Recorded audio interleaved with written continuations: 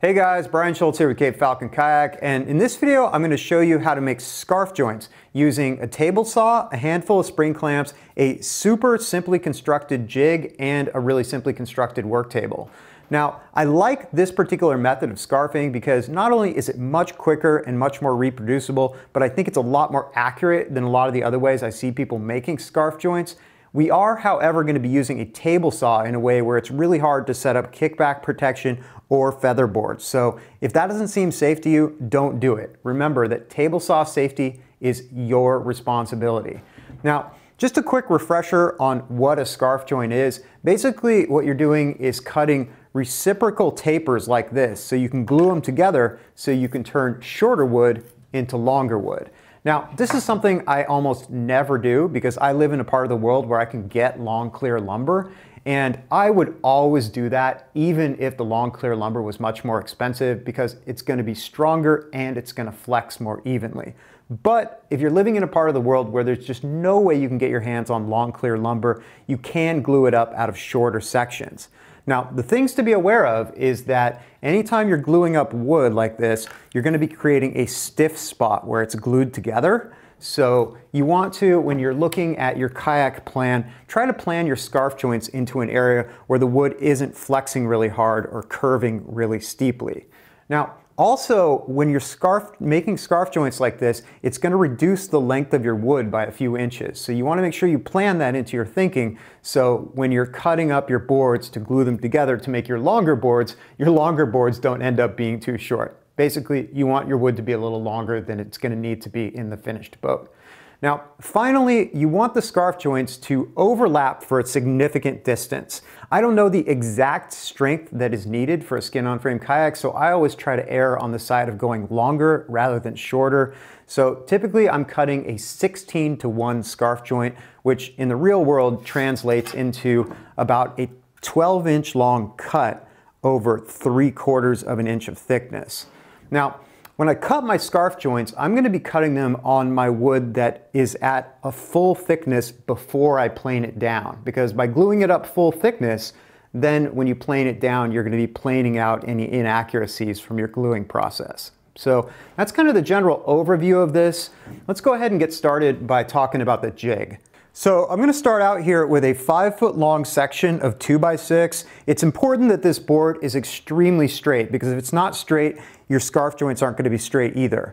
Now, next thing I'm going to do is just come in 1 inch on one end, and then I'm going to come in 4.5 inches on the other end, and then I'm going to connect those 2 points with a straight edge here.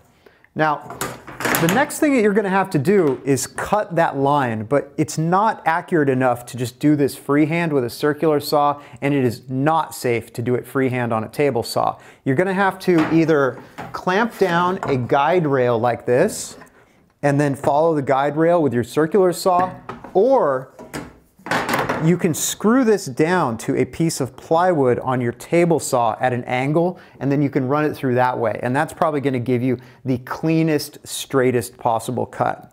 Now, once you've done that, you're going to end up with a piece of wood that looks roughly like this right here.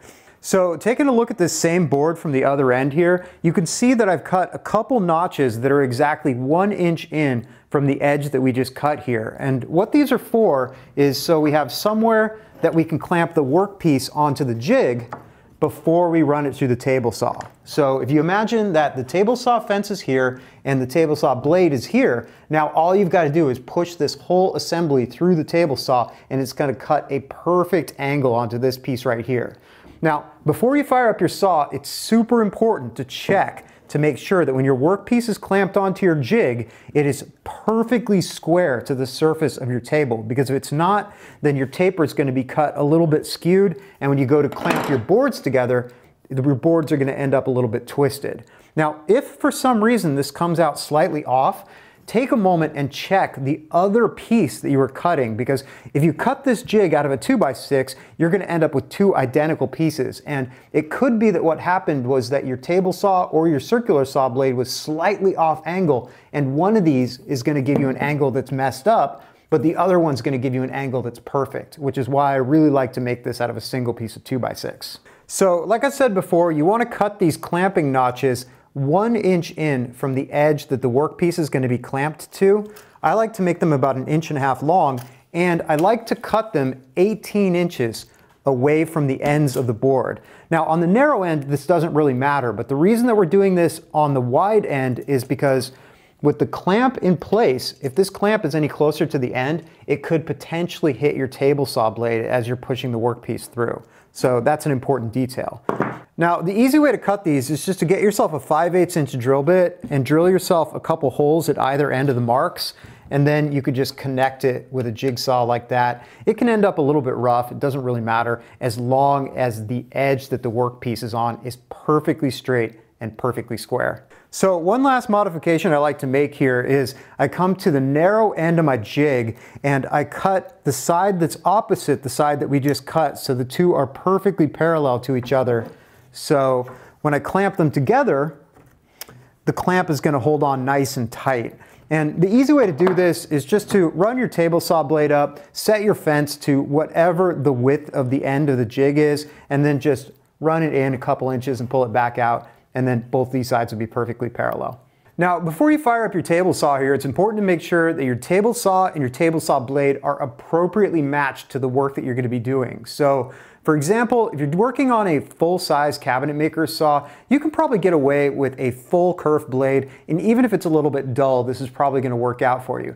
But if you're working on an underpowered contractor grade saw, you're going to want to get yourself a brand new thin kerf ripping blade so the blade doesn't slow down while you're cutting, because once blade speed drops, it starts to burn the wood, and burned wood surfaces do not glue safely. So super important to make sure that that blade speed stays up so you've got good clean cuts coming out of there for your glue joint. So why don't we go ahead and set one of these up, go out to the saw and cut a couple scarves. So I'm going to start out by setting my table saw fence to the width of the wide end of the jig here, and I'm going to leave myself an extra 1/64 of an inch beyond that so I don't accidentally cut into my jig. Now next I'm going to take the workpiece, I'm going to put it up against the jig, and I'm going to make sure it's flush at the end right here. I'm going to clamp into my clamping notches, and I'm going to set one more clamp at the end right here. And you can see that with this piece of wood 2.5 inches tall, the clamping on this works out perfect, and it's just held on here nice and securely. And there's a lot of reasons to do this with 2.5 inch tall wood. The first one is that unless you have a really, really good table saw, it's very hard to make a clean cut taller than 2.5 inches. Also, the gunnels on my skin-on frame kayaks are 2.5 inches tall. One of these at 2.5 inches tall is easy to split into 2 stringers. And also, if you're scarfing up this wood to make the laminations for the laminated gunnels for one of my skin-on frame canoes, while you technically can do that out of a 2-inch wide piece, it's much easier to make those laminations if you're working from 2.5 inch wide stock. So lots of reasons why it makes sense to go with 2.5, although if you don't need that, you can always make this shorter and it still works the same way. Now, just a quick word on cutting technique. The way that I do this feels safe for me, but it's not necessarily how other people might think you would safely use a table saw. So I'm going to explain what I do, and then I'm going to explain a different way to do this, and you can decide what you think makes sense for you. Now, what I like to do is run this through the table saw blade until the outside piece falls off, and then pull it back out of the blade.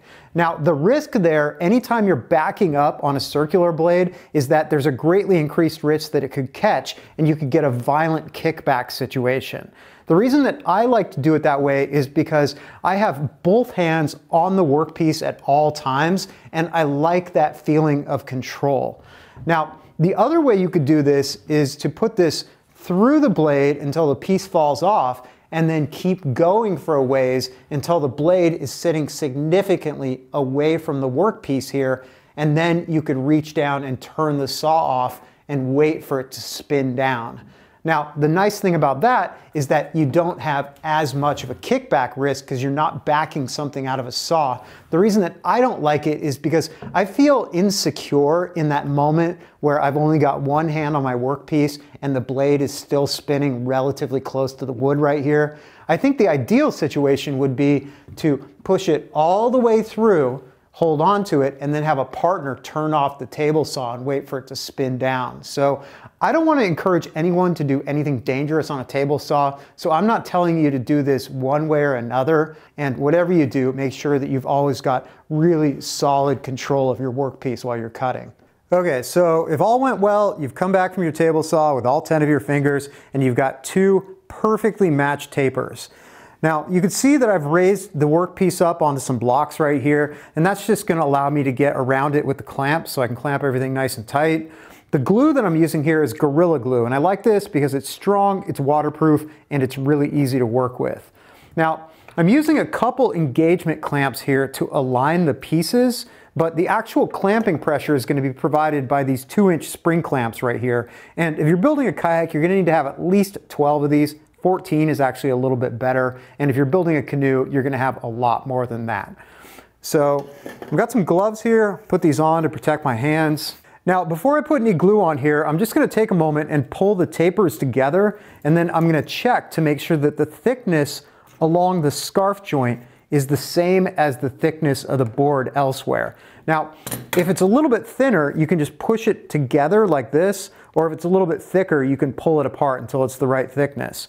Now, once you like it, you can just get yourself a pencil, and you can make yourself some witness marks across the top so you can line those up again after you've already spread the glue on. Now, the instructions on the Gorilla Glue say to lightly moisten one surface and then glue the other surface, but in my experience, unless the wood's really dry or you're in a really dry climate, the moisture really isn't necessary. And if you do decide to put moisture on, you want to put very little on and then let it dry a little bit first, because if this surface is too wet, the glue on this surface is going to cure too fast and it expands out of the joint, and then it ends up not being as strong. So I'm not going to moisten this right now. Up to you if you want to do that. I'll go ahead and take the Gorilla Glue here, and I'm just going to spread. It's hard to really describe how much I'm putting on here. My experience with this stuff is that you don't want to put too little on, but you also definitely don't want to put too much on either. So just put about that much Gorilla Glue on, and then spread it into a nice even layer. You do have to be covering the entire surface with the glue. It should be well coated, but not super goopy. I've got the glue on here. I'm going to take the other piece. I'm going to put it on top. I'm going to line up my witness marks here. And I've got a couple push pins here that once my witness marks are lined up, I'm going to push these through the thin end. And what these push pins do is they keep this from sliding while I'm clamping it down. Okay, now I can start clamping this. So I'm going to take these engagement clamps like this, and I'm going to use these to align the boards. Because obviously if the boards aren't lined up, then your board is going to end up crooked. So once I've done that, I'm just going to look down the line and sight the board to make sure it's nice and straight before I put any more clamps on. Once the board looks like it's straight from the ends, I'm going to start stacking spring clamps on here. And you want to put a bunch of these on. Now, if you're a woodworker and you have other clamps and you'd like to do this differently, that's totally up to you. This just works well for me because I'm constantly working with spring clamps, and so it's just an easy source of lots and lots of clamps for me. Now, at this point, I'll sight the board one more time, make sure it's nice and straight, and then I'll take off the engagement clamps. And I can just finish stacking up clamps all the way to the ends of the tapers here. So both ends all the way until everything that can be clamped is clamped. And I'm just going to leave this.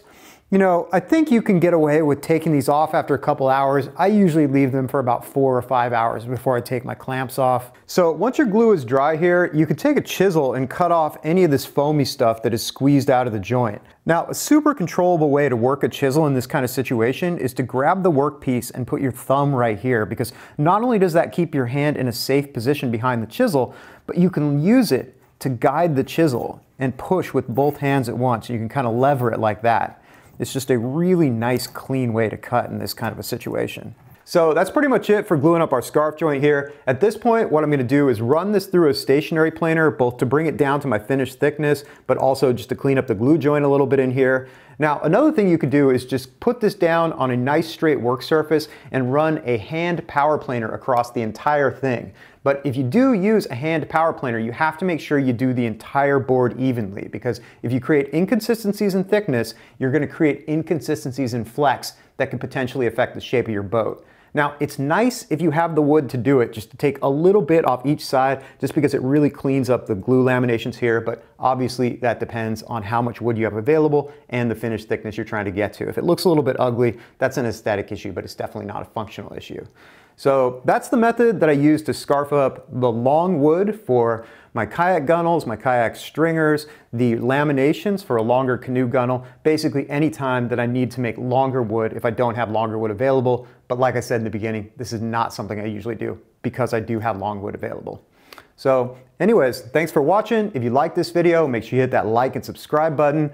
You can also check us out on our website, which is capefalconkayaks.com, where I've got a bunch more skin-on-frame building videos and various skin-on-frame resources. You can find me on Instagram at capefalconbuilds, where I post a daily build blog of everything I'm doing here in the workshop, including time-lapse videos. All right, that's it for now. Thanks for watching. Have fun building your skin boat.